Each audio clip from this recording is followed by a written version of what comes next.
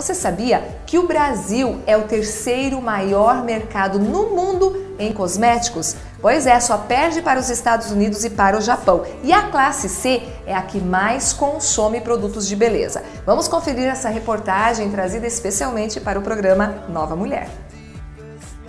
O aroma está no ar. Deixa o Brasil com cheiro de dar inveja? O comércio de cosméticos tem fragrância marcante. Tanto que o país é o terceiro mercado mundial do setor, atrás apenas de Estados Unidos e Japão. Vidrinhos assim mudaram a vida de Isabel, que trocou as leis por eles.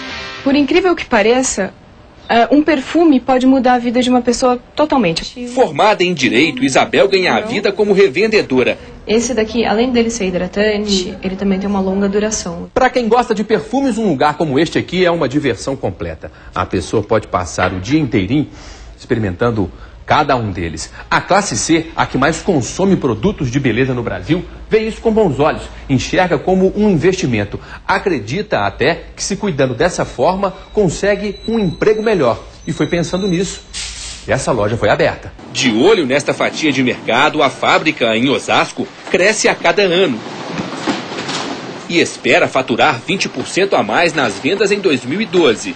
Tem um cheirinho bom no ar para os próximos 5, 10 anos, com certeza. No galpão da empresa, lá no fundo está Patrícia, que trabalha sorrindo bem pertinho do ganha-pão e do ganha-cheiro. Gosto muito da linha de óleo. Os óleos hidratantes. Até porque toda mulher gosta disso.